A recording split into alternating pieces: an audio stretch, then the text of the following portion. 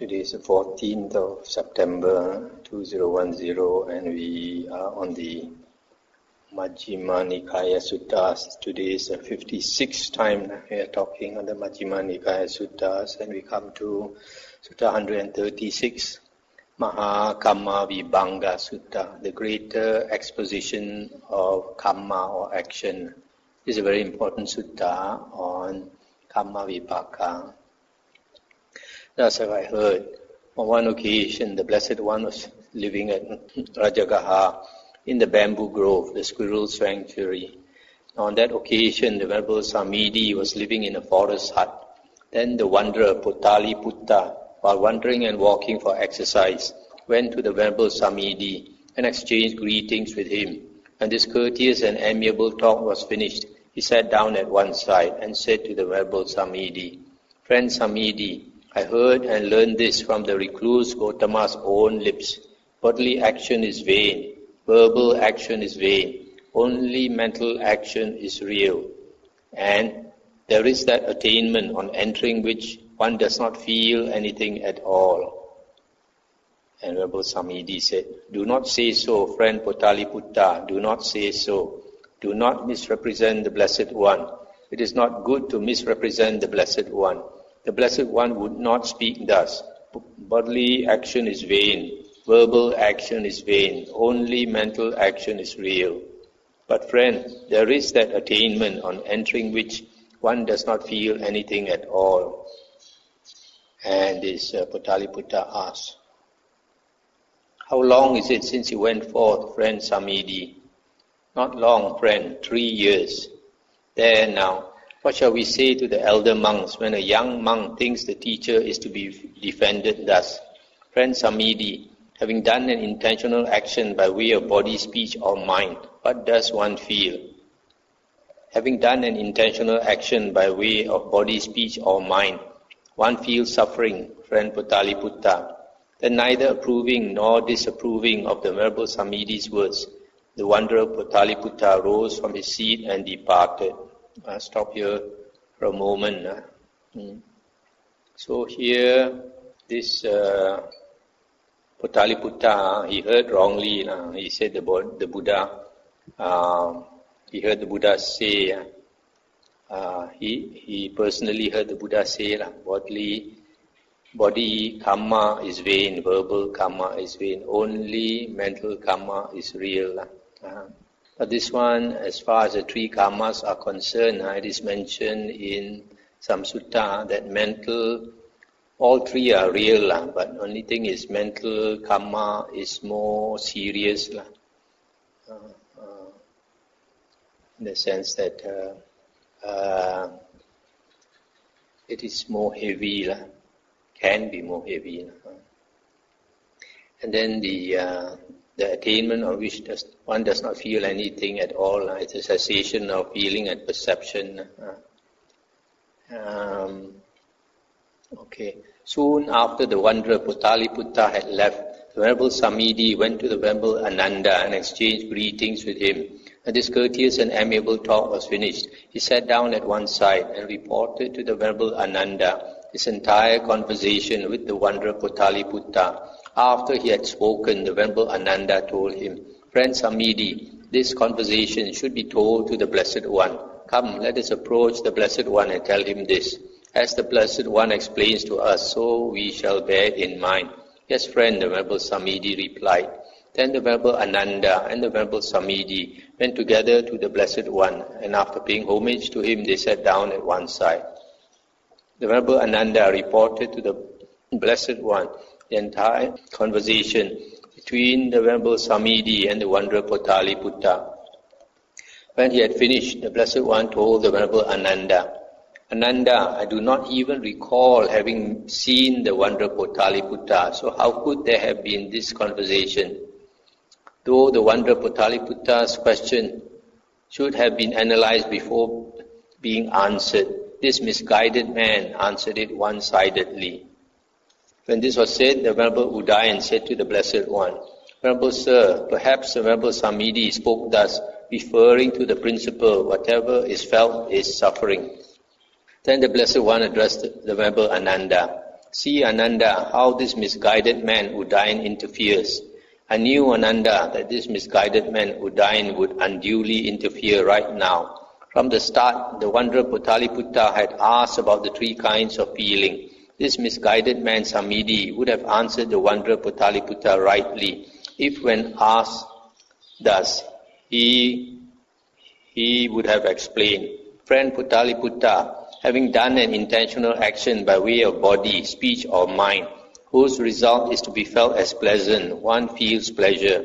Having done an intentional action by way of body, speech or mind, whose result is to be felt as painful, one feels pain. Having done an intentional action by way of body, speech or mind, whose result is to be felt as neither pain nor pleasure, one feels neither pain nor pleasure. But who are these foolish, thoughtless wanderers of other sects, that they could understand the Tathagata's great exposition of action or karma? You should listen, Ananda, to the Tathagata as he expounds the great exposition of action. This is the time, Blessed One, this is the time, Sublime One, for the Blessed One to expound the great exposition of action. Having heard it from the Blessed One, the monks will remember it. Stop here for a moment. So here just now, this Potaliputta, he said he heard from the venerable, from the recluse Gotama's own lips, that bodily action is vain, verbal action is vain, only mental action is real. But the Buddha said, I do not even recall having seen the wanderer Potaliputta, so how could there have been this conversation? So this person must have lied. Buddha never met him. So this Udayan trying to explain why the Rebel Samidi said so. He said maybe what Rebel Samidi means is everything felt is suffering, which in a way is quite correct. I think Buddha has said somewhere that all these 3 types of feeling can be considered, all types of feeling can be considered as suffering. But the Buddha was trying to chastise this Venerable Samidi for giving a answer which is not satisfactory. So Buddha, apparently here, Buddha got annoyed with this Udayan, saying he's interfering and he should not interfere. So Buddha says, if we do any action by way of body, speech, or mind, if the result is to be felt as pleasant, then one feels pleasure. If the result of that action is to be felt as painful, then one feels painful. If it is to be felt as equanimous, neither pain nor pleasure, then one feels so. Then listen, Ananda, and attend closely to what I shall say. Yes, Venerable Sir, the Venerable Ananda replied. The Blessed One said, Ananda, there are 4 kinds of person to be found existing in the world. But 4. Here some person kills living beings, takes what is not given, misconducts himself in sensual pleasures, speaks falsehood, speaks maliciously, speaks harshly, gossips. He is covetous, has a mind of ill will, and holds wrong view. On the dissolution of the body after death, he reappears in a state of deprivation, in an unhappy destination, in perdition, even in hell. But here some person kills living beings, etc., and holds wrong view. On the dissolution of the body after death, he reappears in a happy destination, even in the heavenly world. Here some person abstains from killing living beings, from taking what is not given, from misconduct in sensual pleasures, from false speech, from malicious speech, from harsh speech, from gossip. He is not covetous, his mind is without ill will, and he holds right view. On the dissolution of the body after death, he reappears in a happy destination, even in the heavenly world. But here some person abstains from killing living beings, etc., and he holds right view. On the dissolution of the body after death, he reappears in a state of deprivation, in an unhappy destination, in perdition, even in hell. Stop here for a moment. So here the Buddha says there are 4 kinds of persons. The first kind, he generally commits the 10 evil karmas, or the 10 unwholesome karmas. 3 bodily unwholesome karmas, killing, taking what is not given, and misconduct in sensual pleasures. Then 4 pertain to speech, lying, malicious speech, speaks harshly and gossips. And then 3 pertains to mental unwholesome karma, covetous, then a mind of ill will and have wrong view. So these are the 10 unwholesome karmas. So this person, the first type of person, he generally commits these 10 unwholesome karmas much more than wholesome karmas. And after death, he is reborn in hell. The second kind of person, he also generally commits unwholesome karma. But after passing away, he reappears in heaven. The third type of person, he generally does wholesome karma much more than unwholesome karma. He keeps the precepts. And after passing away, he is reborn in heaven. And the fourth type of person generally also keeps the precepts and does the 10 wholesome karmas much more than unwholesome karma. But after death, he reappears in hell. Here, Ananda, my means of ardor, endeavor, devotion, diligence, and right attention, some recluse or Brahmin attains such concentration of mind that when his mind is concentrated with the divine eye, which is purified and surpasses the human, he sees that person here who kills living beings, takes what is not given, etc., and holds wrong view. And he sees that on the dissolution of the body after death, he has reappeared in a state of deprivation, in an unhappy destination, in perdition, even in hell. He says thus, indeed there are evil actions, there is a result of misconduct.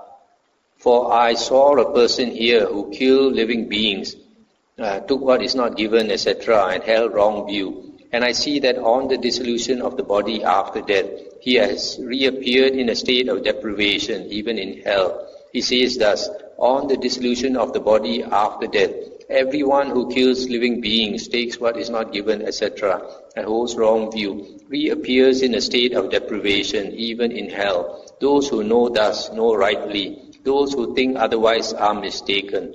Thus he obstinately adheres to what he himself has known, seen and discovered, insisting, only this is true, anything else is wrong. But here, Ananda, my means of ardor, endeavor, devotion, diligence, etc., some recluse or Brahmin attains such a concentration of mind that when his mind is concentrated with the divine eye or heavenly eye, which is purified and surpasses the human, he sees that person here who kills living beings, takes what is not given, etc., and holds wrong view. And he sees that on the dissolution of the body after death, he has reappeared in a happy destination, even in the heavenly world. He says thus, indeed there are no evil actions, there is no result of misconduct. For I saw a person here who killed living beings, took what is not given, etc., and held wrong view. And I see that on the dissolution of the body after death, he has reappeared in a happy destination, even in the heavenly world. He says thus, on the dissolution of the body after death, everyone who kills living beings, takes what is not given, etc., and holds wrong view, reappears in a happy destination, even in the heavenly world. Those who know thus know rightly. Those who think otherwise are mistaken. Thus he obstinately adheres to what he himself has known, seen and discovered, insisting, only this is true, anything else is wrong. I'll stop here for a moment. So the Buddha here says there might be some ascetic.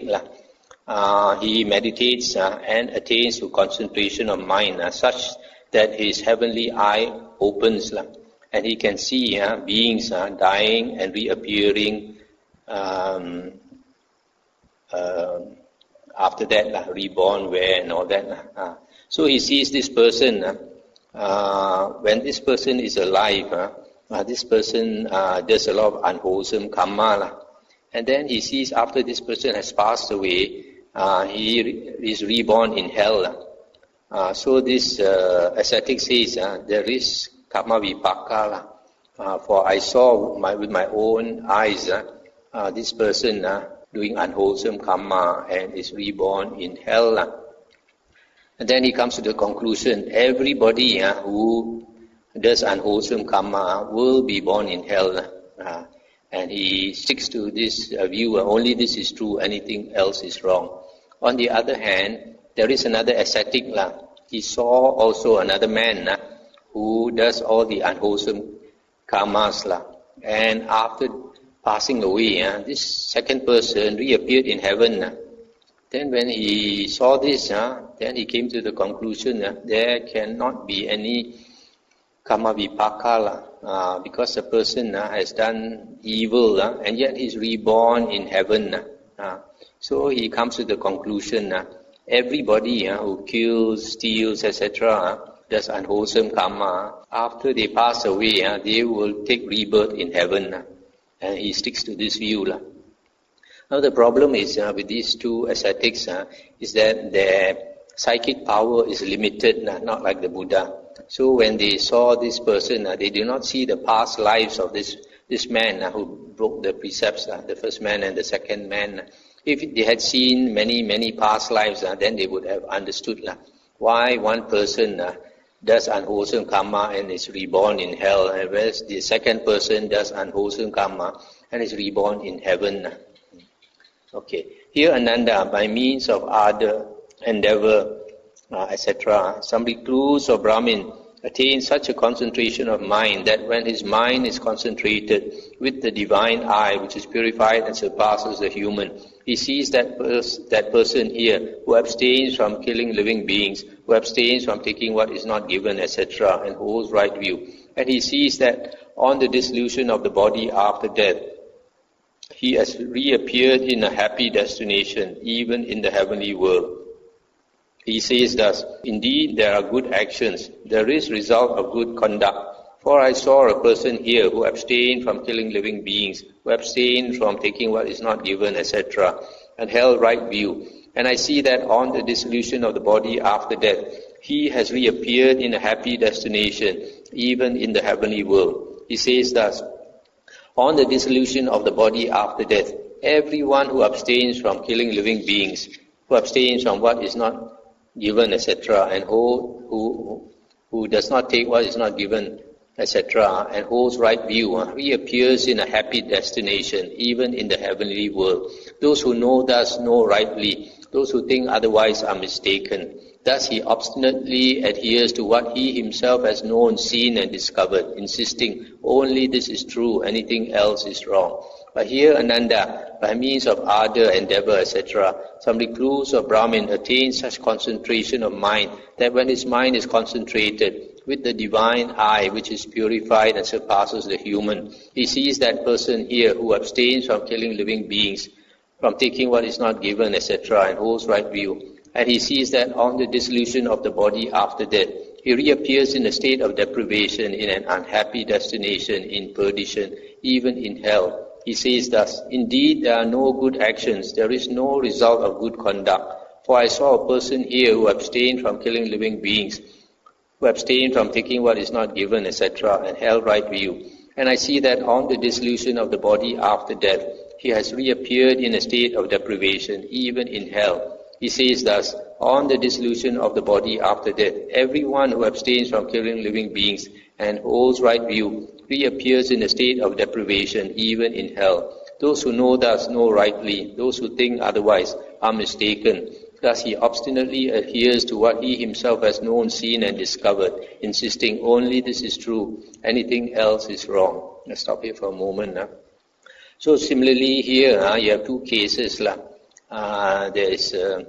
First there is one person who does all the wholesome karmas. He abstains from unwholesome karmas.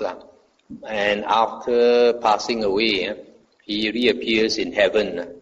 So an ascetic who has some psychic power, he sees this person does generally wholesome karma, and after passing away, reappears in heaven. So he believes that there is such a law of karma vipaka. But then he comes to that conclusion, everybody who acts like this will be reborn in heaven.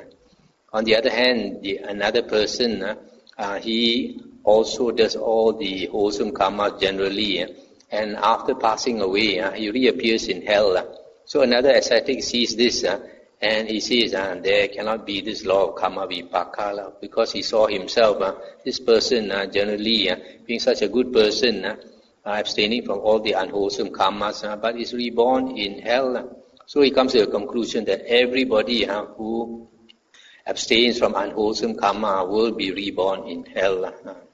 Therein Ananda, when a recluse or Brahmin says, indeed there are evil actions, there is a result of misconduct, I grant him this, or I agree with him. When he says, I saw a person here who killed living beings, took what is not given, and etc., and held wrong view, and I see that on the dissolution of the body after death, he has reappeared in a state of deprivation, even in hell, I also grant him this. But when he says, on the dissolution of the body after death, everyone who kills living beings, takes what is not given, etc., and holds wrong view, reappears in a state of deprivation, even in hell, I do not grant him this. And when he says, those who know thus know rightly, those who think otherwise are mistaken, I also do not grant him this.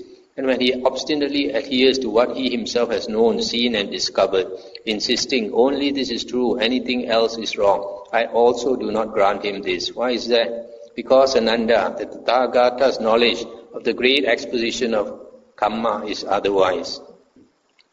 So here the Buddha says, this ascetic who saw a person do unwholesome karma and was reborn in hell, he agrees with this, the conclusion, the first two conclusions. But when this ascetic says everyone who does unwholesome karma will be reborn in hell, the Buddha says he does not agree. Therein Ananda, when a recluse or Brahmin says, indeed there are no evil actions, there is no result of misconduct, I do not grant him this. When he says, I saw a person here who killed living beings, took what is not given, etc., and held wrong view, and I see that on the dissolution of the body after death, he has reappeared in a happy destination, even in the heavenly world, I grant him this. But when he says, on the dissolution of the body after death, everyone who kills living beings, takes what is not given, etc., and holds wrong view, reappears in a happy destination, even in the heavenly world, I do not grant him this. And when he says, those who know thus know rightly, those who think otherwise are mistaken, I also do not grant him this.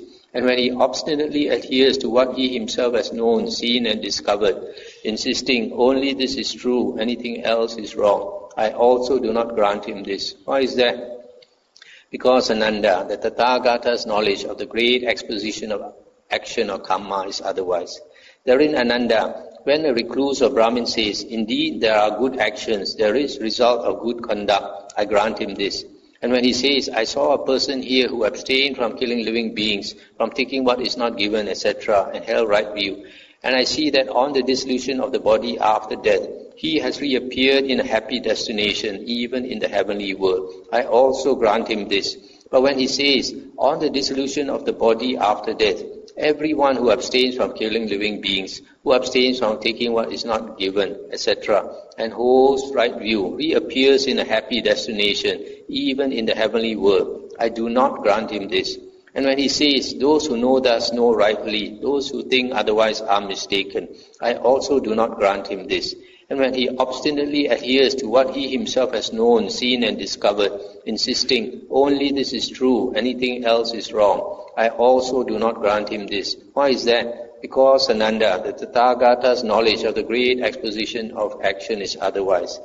Therein Ananda, when the recluse or Brahmin says, indeed there are no good actions, there is no result of good conduct, I do not grant him this. When he says, I saw a person here who abstained from killing living beings, from taking what is not given, etc., and held right view, and I see that on the dissolution of the body after death, he has reappeared in a state of deprivation, even in hell, I grant him this. But when he says, on the dissolution of the body after death, everyone who abstains from killing living beings, from taking what is not given, etc., and holds right view, reappears in a state of deprivation, even in hell, I do not grant him this.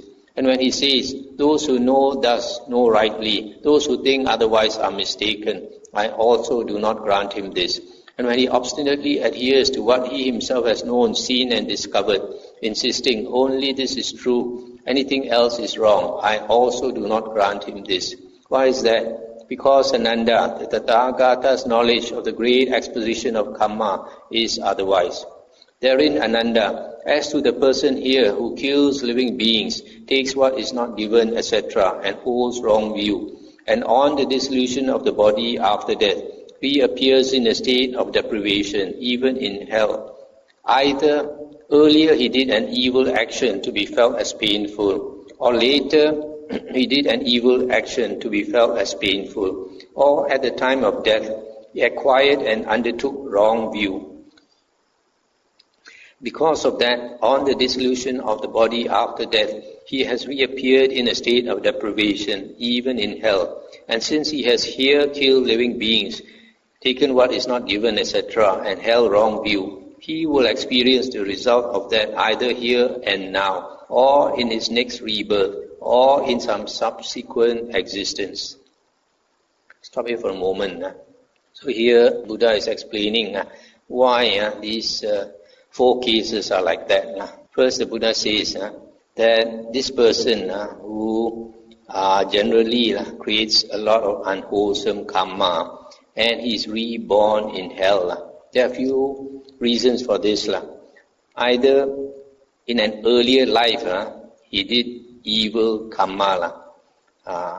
So that is why when he passed away he went to hell. Or at the time, or later he did an evil action. Later probably refers to later than the times that he did all this action, probably towards the end of life or something. Because here when he talks about this person generally kills, steals, commits sexual misconduct, etc. This is the main part of his life. So when he says later, maybe the later part of his life, the last part of his life, because sometimes a person can behave in a general, most of his life he can behave in a certain way. But towards the end of life, that person can change. So maybe this person towards the end of his life, he also did evil karma. That's why that brought him down to hell. Or at the moment of dying, he had wrong view. Wrong view meaning he does not believe in Mahakammavibhanga. He does not believe that there are planes of rebirth, that a person can be reborn. He does not believe that there are holy men. This generally wrong view generally refers to these 3 things. So these 3 conditions can explain why he ended up in hell. So this earlier, if you take earlier as an earlier life, later you can take also to be this life, anytime this life. And since here he killed living beings, etc., he will experience the result of that either here and now. That means in this lifetime he will suffer. There are some people because of conscience, they get into depression and all that because of doing unwholesome action. So they suffer here and now. Or in his next rebirth. This next rebirth, since the next rebirth means an either immediate next rebirth, which is already explained as going to hell, or the life after that, or in some future existence, he still has to pay for that evil karma. Okay, this is the first one. And now we come to paragraph 18. Therein, Ananda, as to the person here who kills living beings, takes what is not given, etc., and holds wrong view, and on the dissolution of the body after death, reappears in a happy destination, even in the heavenly world. Either earlier he did a good action to be felt as pleasant, or later he did a good action to be felt as pleasant, or at the time of death he acquired and undertook right view. Because of that, on the dissolution of the body after death, he has reappeared in a happy destination, even in the heavenly world. But since he has here killed living beings, etc., and held wrong view. He will experience the result of that either here and now, or in his next rebirth, or in some subsequent existence. Okay, now this one, this person did a lot of unwholesome karma, but ended up after dying in heaven. So the Buddha said this can be due to good karma in a previous life. Good karma in a previous life. He didn't mention which previous life, which, how do you say, bore fruit at the moment of dying. So the resultant bore fruit. So because of good karma in a past life, then he went to heaven. Even though this life he did a lot of evil karma. Or later he did a good action. That means later part of his life, the major part of his life, he did a lot of evil karma. But the later part of his life, he did some good karma. So when he was dying, he thought of that good karma and that brought him to heaven. Or in spite of doing so much evil karma, at the last moment, he got right view about karma. Maybe he heard some Dhamma teaching, and then at the last moment, meaning the last maybe few months or few weeks of his life, he listened to Dhamma and attained right view, worldly right view. So because of that, thinking about right view, he was reborn in heaven. But because in this present life he did a lot of evil karma, so either in this lifetime itself he might feel remorse or depression or suffer for it. For example, become sick or what. Either here he experienced the result of the evil karma, or in the next rebirth. But here he already says that the next rebirth is going to heaven. So the rebirth after that, or in some future existence, he will have to pay for this evil karma. Therein Ananda, as to the person here who abstains from killing living beings, who abstains from taking what is not given, etc., and holds right view, and on the dissolution of the body after death, reappears in a happy destination, even in the heavenly world. Either earlier he did a good action to be felt as pleasant, or later he did a good action to be felt as pleasant, or at the time of death he acquired and undertook right view. Because of that, on the dissolution of body after the death, he has reappeared in a happy destination, even in the heavenly world. And since he has here abstained from killing living beings, etc., and held right view, he will experience the result of that either here and now, or in his next rebirth, or in some subsequent existence. Stop here for a moment. So here this third type of person, he abstains from unwholesome karma, and he is reborn in heaven. So the Buddha said that can be due to good karma in a previous life, or good karma in this lifetime, or at the time of dying, he had this right view. He believed in Mahakammavibhanga and that there's a rebirth, etc. So these are the three reasons for his being reborn in heaven. Also the Buddha says, because of doing good karma in this lifetime, either in this very lifetime he is happy, or in the next rebirth. But in the next rebirth, that means it would be the heavenly rebirth, or in some future rebirth. Therein Ananda, as to the person here who abstains from killing living beings, from taking what is not given, etc., and holds right view, and on the dissolution of the body after death, reappears in a state of deprivation, even in hell. Either earlier he did an evil action to be felt as painful, or later he did an evil action to be felt as painful, or at the time of death he acquired and undertook wrong view. Because of that, on the dissolution of the body after death, he has reappeared in a state of deprivation, even in hell. But since he has here abstained from killing living beings, etc., and held right view, he will experience the result of that either here and now, or in his next rebirth, or in some subsequent existence. I'll stop here for a moment. So this fourth type of person, he generally abstains from evil karma, and after dying, he was reborn in hell. So the Buddha said there are three reasons for this. Either in a previous life he did a lot of evil karma, or later meaning the last part of his life, he did evil karma, even though the major part of his life he did good karma, but the last part of his life he did evil karma, so that brought him to hell. Or at the time of dying, he suddenly had wrong view, and so that brought him to hell. So these are the three reasons. And the Buddha also said that because of his good karma, his wholesome karma in this very lifetime, either he will be happy in this lifetime, or in the next rebirth after that hell rebirth, or in some future rebirth, he will reap the result of that good karma. Thus, Ananda, there is action that is incapable of good result and appears incapable.